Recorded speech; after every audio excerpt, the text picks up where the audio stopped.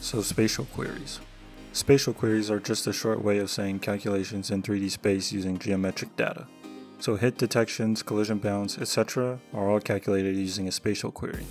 Now in Roblox's case, our spatial database is the workspace.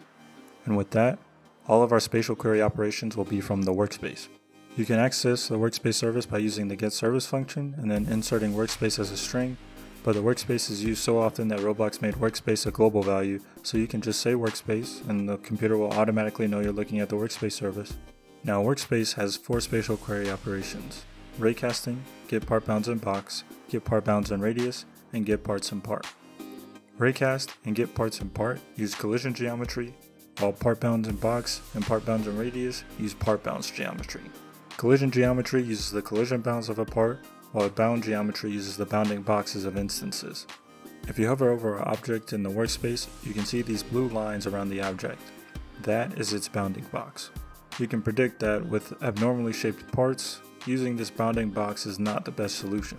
If you want to check the collision geometry of a part, you can do so by turning on a studio setting called Show Decomposition Geometry. Now when you look at parts, it will color its objects based on collisions. It's more visible with meshes and unions. Using collision geometry is more useful for parts whose bounding boxes don't really represent the collisions, such as mesh parts or unions. The only drawback is that it's less performant than checking part bounds. Now onto the queries. So raycasting is the most common, so we'll start with that first. The raycast function takes 3 arguments. The origin of the raycast is where it'll start. The direction of the raycast is the length and the direction of the raycast. So if I wanted the direction to be straight up, the directional vector would be a vector 3 with only a value in the y-axis. The magnitude of this directional vector would be the length of the raycast as well.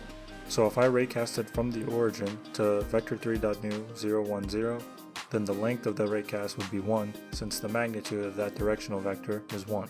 Now the last argument is an optional raycast parameters object, which is a unique object to raycasting that gives raycasts more specific behavior if needed. It has 2 coupled parameters, filter type and filter descendants instances, which blacklist or whitelist parts based on the filter type.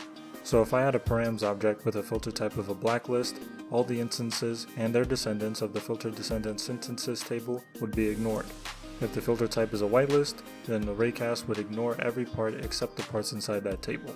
Raycast params also has an ignore water property, which determines whether or not a raycast will detect water. And it has a collision group, which will ignore parts based on the collision group of the raycast. When the function runs, the raycast will be fired at the origin point, directed towards its direction, and the first object detected from the raycast will result in the return of a raycast result object. The raycast result contains information on the collision of the raycast. It contains the instance that was hit, the vector 3 position it was hit at what distance it was hit at, the material enum of the hit instance, and the vector 3 normal.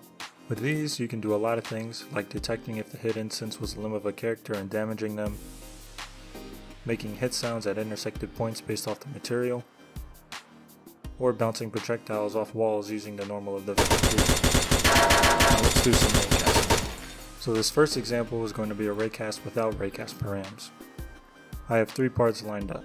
There's a blue part which will resemble the start of the raycast, there's a green part which will be for raycasting purposes, and there's a red part which will be the target position of the raycast. The target position is not the direction of the raycast, it is just the position we want the raycast to point towards. So if I make a raycast from the blue part's position with a directional vector pointed towards the red part's position, we can see that the raycast will be going through the collisions of the green and red parts. The raycast won't detect the blue part even though it passes through the collision geometry, because raycasts only detect collisions of the outside surface. So in this scenario, the raycast is only going to return a raycast result of the first part, the green part. So when I print out the result and click run, the output will give me a formatted raycast result string of all the data inside of it. We can see the part that was hit, the position, the normal, and the material. This next example will be using raycast params. I'm going to be raycasting from the same origin in the same direction, but I'm going to have a raycast params object with a filter type of a blacklist, and this green part will be in the blacklisted table. So when I run the game now, I still get a raycast result, but it's the red part instead with the corresponding information. Now this third example will be one with a different directional vector. Let's make this new example have a part keep raycasting every second and print out the result if it detects anything. The new directional vector will be the direction relative to the part. I want the direction vector to be 10 studs out in front of the part, So the directional vector will be the look vector of the part times 10. Once we run the game, now I can move this part around and get different raycast results from the query. So the next spatial query we're going to use is get part bounds in box.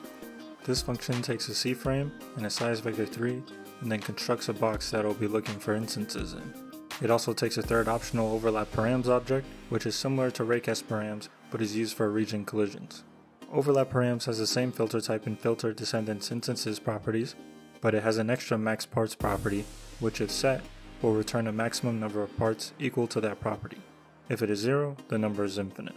Now once the function runs, it returns a table of objects whose part bounds were detected in that area.